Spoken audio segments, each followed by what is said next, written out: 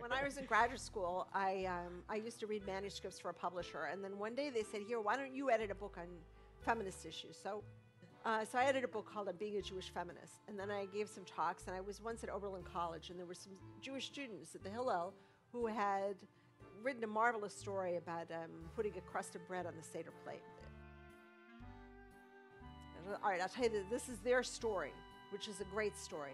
They said, once upon a time in the future, the feminister Rebbe was sitting at her table at Passover, surrounded by her disciples, and they were telling the story of Passover.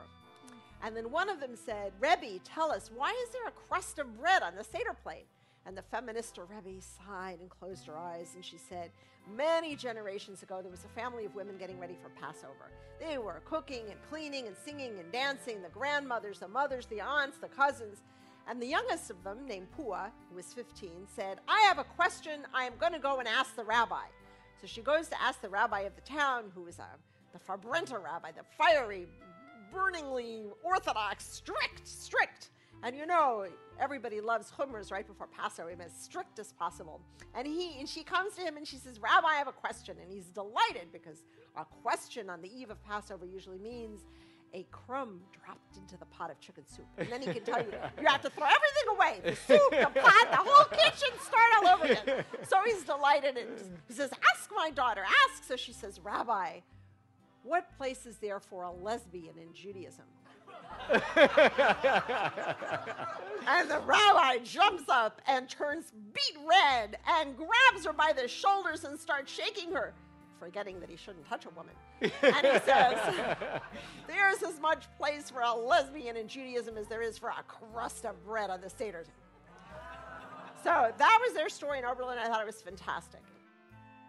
But the problem for me was a crust of bread means it's no longer Pesach. You know, it's over. And in addition, it's transgressive. And I didn't think being a lesbian is transgressive. But I thought it was a nice idea to do something like that. So I started putting an orange on the Seder plate. And usually that time of year in New York is a tangerine. So they're little segments and they have a lot of seeds. And at some point, we have a very traditional, very long Seder. Everything in Hebrew. We can have some English also, with a lot of commentaries and discussion. It goes on for hours and hours. I love it. But people get hungry. So at a certain point, we took the orange, passed it around. They made the prayer over fruit.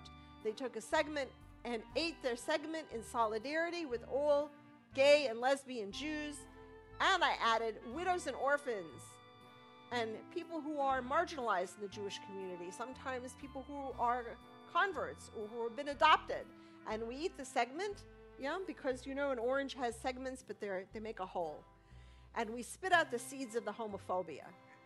And so I thought it was great. And that's how you started. And that's how it started. And Yeah.